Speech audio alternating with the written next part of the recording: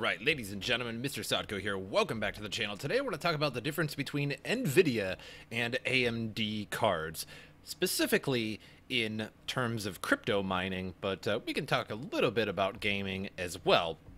So first and foremost, all GPUs right now are in extremely high demand, and I actually have to emphasize extremely high. So first and foremost, we'll take a look at Nvidia.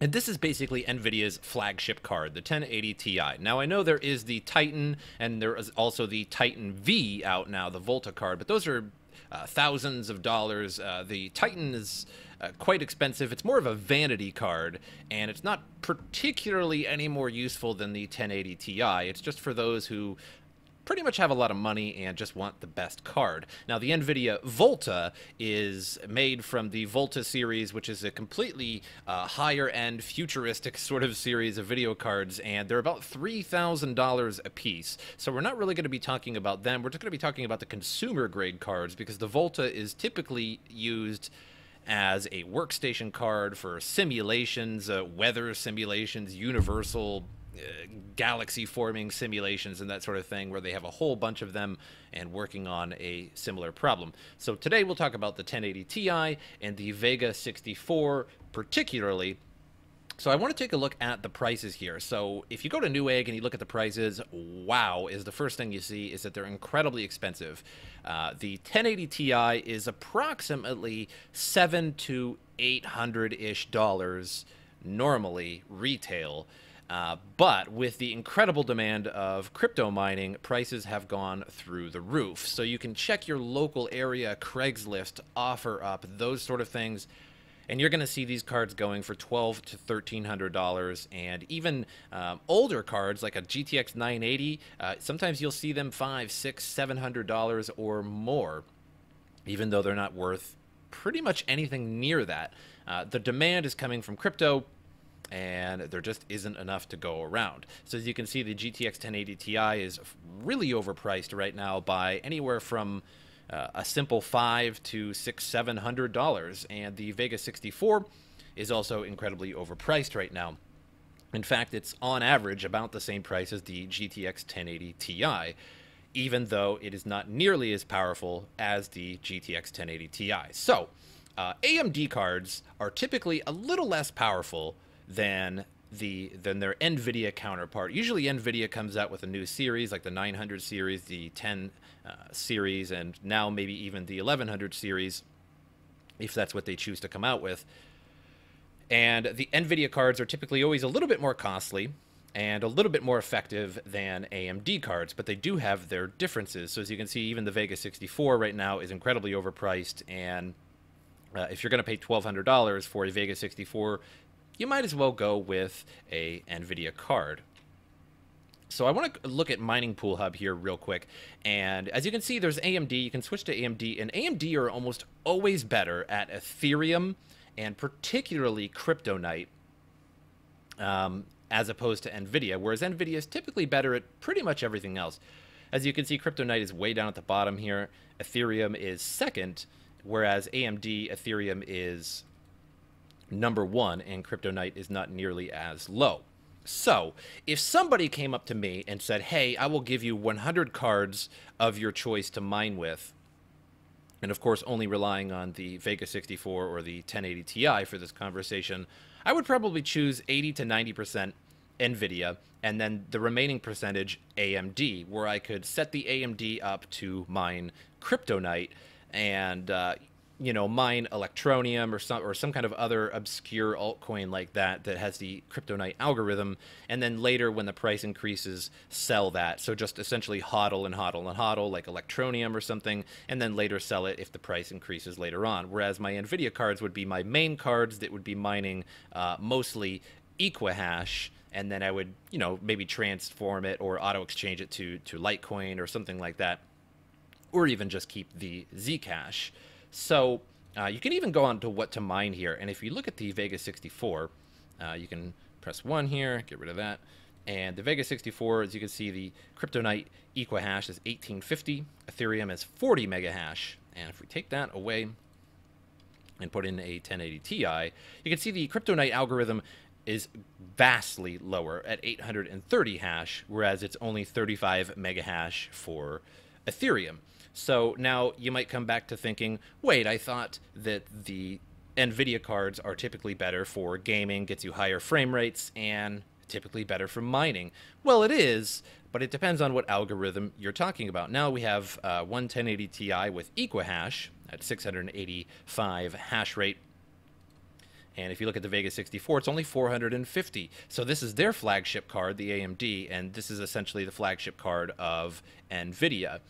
And now I know there is the Titan for Nvidia, but honestly, it's marginally maybe 5 to 10% faster than the 1080 Ti, and you're going to pay a lot more for it. So it's extremely inefficient to buy for cryptocurrency, and that's why you never see it even brought to light in terms of crypto mining conversations and discussions. You don't even see it on what to mine, including the Nvidia Volta, which would mine much faster than a 1080 Ti, but for a $3,000 price tag, it's just extremely inefficient. So I kind of wanted to go to this article here and talk about this. So AMD and Nvidia, the battle of stream processors. Unlike CPUs, which typically have 1 to 8 cores, GPUs come with a lot of smaller cores called stream processors. Well, each of these stream processors doesn't have near as much computing performance as a CPU core. They work together to process visual data much more efficiently, allowing for significantly improved graphical performance. So not all stream processors are alike. Nvidia takes the approach of creating fewer, more capable stream processors, allowing for slightly more complex calculations. And this makes Nvidia cards excel not only at gaming, but also at many other data processing applications, such as complex finance and informatics, as said earlier with the Volta, and it's usually used for workstation, and honestly, it's like science methods such as simulating weather and maybe the formation of a solar system or something like that, where you need tons and tons of cards to all the individual little atoms and such. AMD takes a different approach by creating smaller, less complex stream processors. Excuse me. Though the processors are not as capable, the difference is made up by quantity. Because they have a lot of smaller processors that can handle simple calculations, they particularly excel at tasks such as cryptocurrency mining, which requires simple calculations to be performed over and over and over. CPU and GPU compatibility. When considering system compatibility, one frequently asked question is, can AMD Nvidia cards work with an Intel/AMD processor? Fortunately, it doesn't matter what processor you have. An AMD card will work just as well with an Intel and AMD processors, and an Nvidia card will do the same. However, there are fewer considerations for those who plan on utilizing AMD's Crossfire or Nvidia's SLI features. Crossfire and SLI will allow you to use more than one GPU at the same time, which often dramatically increases the video's performance. But be wary, if the game you are playing does not support SLI or Crossfire, you won't get any benefit at all from your second card. And that's kind of why I say to stay away from SLI. I do have SLI in my computer. I have two 980s and a 1080 now. And I used to use SLI with my 980s, and it's honestly not that great. Sure, you get a little bit of improved performance, particularly on games like Fallout 4 or various other games, really. But most games don't support SLI, and therefore it's kind of a waste of money in terms of gaming. But to each his own, and I know that everybody wants to build that incredibly awesome rig, but in the end, it's not really worth it. But, of course, you can put those cards to work when you're not gaming and mine cryptocurrency. So I just wanted to cover NVIDIA and AMD separately here and talk about the differences between them. So in terms of cryptocurrency, and that's what my channel's all about, and that's what we're talking about here. NVIDIA is much better at Equihash, as I said before. So it always just kind of dominates the profits usually. And once in a while, AMD will come ahead of NVIDIA and outperform it. But it's usually for a short while, and it's usually pretty ephemeral. Like from time to time, if you look at the nice hash profit calculator, Kryptonite will be on the top, and AMD, the Vega 64, will be beating the GTX 1080 Ti. But it's usually short-lived. Again, it's very ephemeral.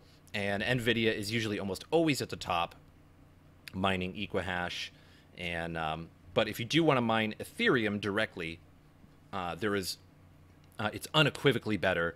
AMD are unequivocally better at Ethereum than Nvidia, and it's just because of the way that they process the information, and they do it slightly different from each other.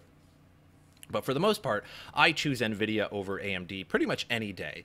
And as I said before, in that hypothetical situation I set up, I would probably have, 80 to 90 Nvidia cards. And I know it's a pretty hypothetical situation, but it kind of helps you understand the situation. I'd have 80 or 90 Nvidia cards mining away on Equihash or NIST 5. And on the other end, I would have my AMD cards probably set to Crypto Night. And I know that's strange because, as you can see, that they're better at Ethereum, and they're even better at Equihash than Crypto Night itself. However, Crypto Night is kind of an odd algorithm. Most people mine Crypto Night with their processor. So if you have like NiceHash or something like that, usually your processor is only set to Crypto Night, and then your GPUs are mining something else. And that kind of creates a separate market for everybody, that everybody can use their CPUs to mine Crypto Night, but it's a very, very slow rate. But not everybody can use their GPUs to mine Crypto Night. Sure, you can do it with Nvidia, but you're going to suffer a huge profit loss. And with AMD, you could essentially, for example, mine Electronium very, very fast and develop hundreds or possibly even thousands of Electronium. And then if Electronium ever goes to $10, $20, $100, you would actually have quite a bit of profit there. And so it's more of a hodling situation for me, a long-term investment. And my AMDs would be working on that, whereas my NVIDIAs would be always mining the best algorithm like Equihash or NIST 5. So I just wanted to tell you guys the difference between the two cards and kind of put it briefly, make a quick video here. But I hope you guys enjoyed it. And as usual, I will see you guys next time.